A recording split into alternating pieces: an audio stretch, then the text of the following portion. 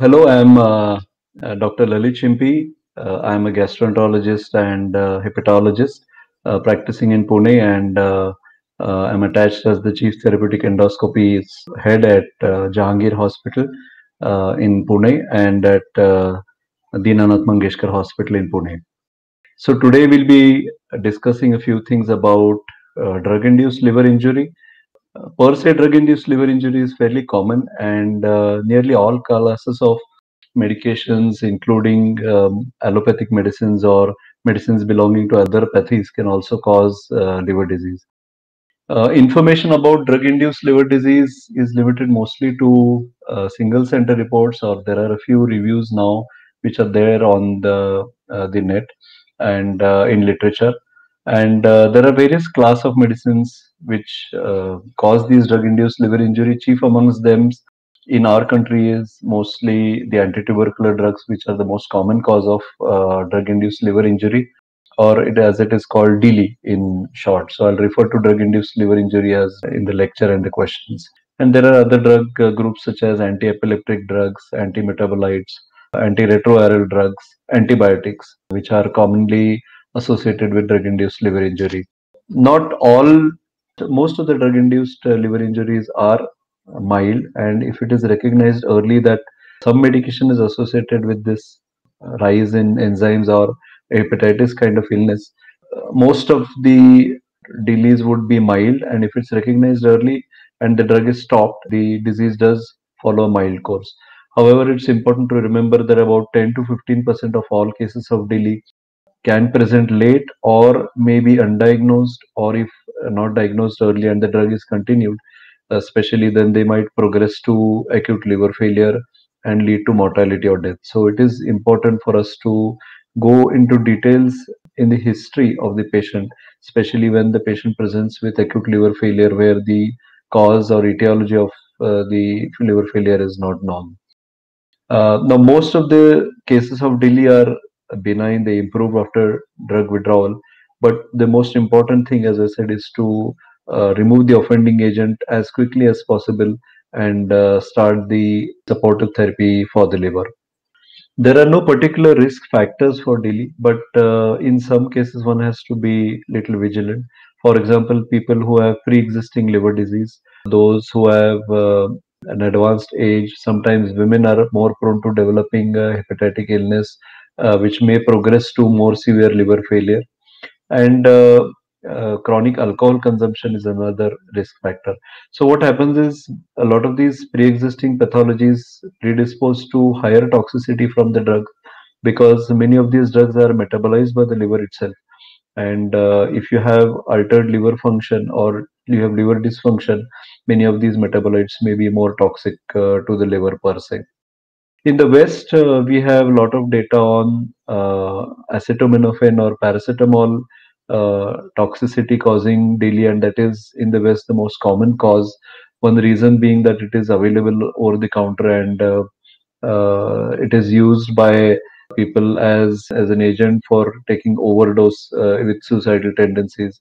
But in our country, paracetamol poisoning is not very common, of course, because there are other means and methods what people would rather use. And in our country, anti-tubercular drugs are still the main cause for DILI, according to the various literature which is available from our country. Why a particular person may develop DILI to a particular drug is really not known.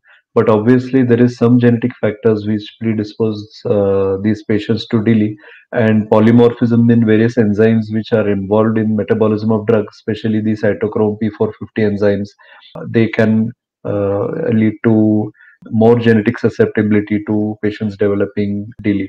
And there may be some role of HLA antigen phenotype, especially in idiosyncratic or immune mediated reactions to drugs.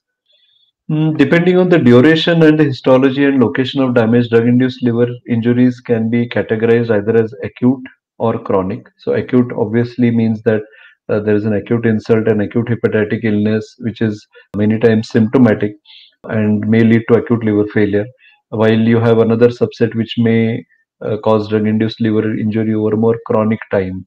and especially with drugs which are used for other chronic diseases. As far as the histological types of DILI are considered, there are three main types. One is the hepatitic type or a hepatitic pattern where you have raised transaminases, development of jaundice symptoms. The other type is if you have a cholestatic kind of drug-induced injury, and the third type is somewhere where you develop a mixed pattern of injury. So we'll come to that a bit later when we discuss the different types of injury and the different patterns of injury in more detail. But it's my suffice to say that hepatitic illness is something which leads to hepatocyte damage and predominantly an elevation of ALT, AST, and the liver enzymes. And the alkaline phosphatase levels are generally not very elevated. If you have a cholestatic hepatitis, then it refers to DILI where you have cholestasis on histology and a rise in the alkaline phosphatase as far as the liver functions are concerned, and symptoms such as pruritus, which are more predominantly cholestatic symptoms. And the third injury, as I said, is predominantly can be a mixed type. So typically hepatitic illnesses or hepatitis-like injury can come with various directly hepatotoxic drugs, and many of these are, as we know, are antitubercular agents, many of the anti-epileptic agents, some antihypertensive agents, many of the CAMs or the complementary and alternative medications. We get a lot of hepatitic illness. Cholestasis is more common with drugs such as estrogen progesterone combinations or anabolic steroids, sometimes with antibiotic combinations such as amoxicillin clavulanate. Sometimes these give rise to a cholestatic kind of illness. There are other types or varieties of histologies also. For example, one might get steatotic illness, especially in drugs, for example, like tetracycline or with amiodarone. And you can get also fibrotic kind of pattern, for example, with drugs like methotrexate. So it's important to go into the history and see what kind of drug the patient was taking and what kind of injury symptomatically as well as histologically the patients are presenting with. Most of the patients, a majority of the DILI who have acute illnesses generally, as I mentioned earlier, will resolve quite quickly after the offending medications is stopped. So generally within a matter of days or a week or two, most of the times the transaminases will come back to normal, and the symptoms will improve once the agent has been identified and it has stopped. But some patients do develop symptoms very typical of any other form of hepatitis. For example, patients may develop fatigue, nausea, malaise, which may progress to jaundice if the offending agent is not stopped, and then you can get more severe kind of symptoms. Sometimes patients do present with abdominal pain or a painful hepatomegaly, which is caused by drug-induced hepatitic illnesses. If you have certain immunological mechanisms which are responsible, for example, drug hypersensitivity, you may have patients who come with rash or fever, and if you do their blood counts, you can get eosinophilia. So it's a very simple kind of test to see whether DILI is responsible for raised transaminases. If your hemogram shows eosinophilia, that could be a hypersensitivity kind of phenomenon. Or you have things like sweet syndrome where you have neutrophilia, which is seen along with fever and painful rash. So clinical features do help us in finding out what could be the cause and what is the severity. As far as management is concerned, although most patients are identical to other liver diseases, some of them presents with, as I said, symptoms of hypersensitivity, and these may be treated with supportive care for the liver, antioxidants, glutathione, acetinosyl methionine. Many of these have a basic antioxidant and cell membrane stabilizing properties, and these agents can help.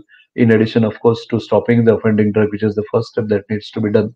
If there is some element of drug hypersensitivity which is there, then a short course of steroids, especially if the patient is having a prolonged course and the transaminases are not really coming down, or if there is a cholestatic kind of picture, in addition to evidence that there is a systemic hypersensitivity, then we can treat these patients with a short course of corticosteroids, and they may help.